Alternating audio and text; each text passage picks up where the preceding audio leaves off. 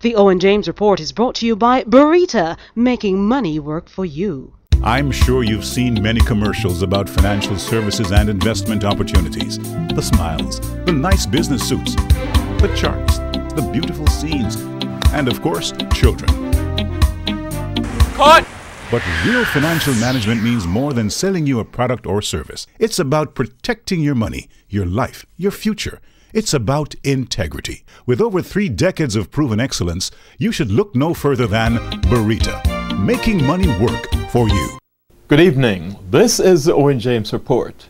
Caribbean Airlines says despite triggering 40% flight interruptions, Hurricane Sandy has had minimal impact on the airline's coffers as the airline is leveraging its diversified fleet to accommodate extra flights if necessary. That's the word from Kingston-based General Manager of Caribbean Airlines, Clive Forbes, in an interview with the OJR this afternoon. We have over 16 aircraft in our fleet, 737. So what we do, if the needs arise, based on the amount of passengers that is dislocated, based on the load factor that we have on the current flights, say on a Wednesday or Thursday, we will look system-wide to see what we call extra section, meaning we'll fly one of those. Our network management team will then do the necessary adjustment to the routing. Forbes says flights to and from North America will be restored as soon as New York's JFK International Airport reopens.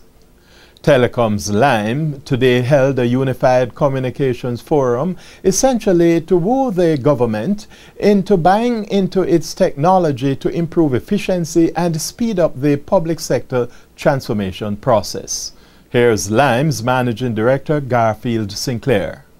The hosted unified communication approach can go even further to assist how government completes its various back-end processes, like those routine end-of-month tasks that we all have to engage in order to provide our various reports to the various agencies of government.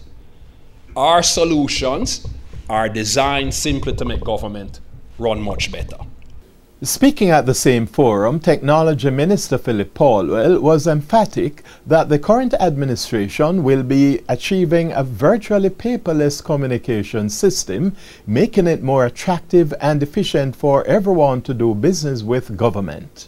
You know, one of the things that I've seen from this competition in telecommunications is that the consumers now are pursued, they are lured. They see a very attractive and sexy marketing. The government has to do similarly with our clients as we move forward.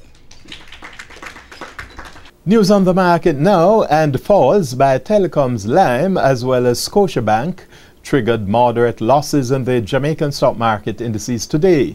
The main JC index declined by almost 132 points, or 1/10%. 23 stocks traded, with 8 advancing, 12 declining, and 3 holding firm. The winners included Caribbean Cement, Carreras, volume leader D&G, Kingston Wharves, NCB, and Scotia Investments. The losers included General Accident, Grace Kennedy, JMMB, Jamaica Broilers, Lasco Distributors, Lime, Scotia Group, and Supreme Ventures. The Jamaican dollar weakened against the 3 regularly traded foreign currencies today. Here are today's foreign exchange numbers. The benchmark American dollar strengthened by 6 cents Jamaican, closing at an average selling rate of $91.05, whilst the Canadian dollar jumped by 32 cents Jamaican, closing at $91.01. Sterling advanced by 81 cents Jamaican to close at $146.79. And that's the Owen James Report. Good evening. The Owen James Report was brought to you by Burrita, making money work for you.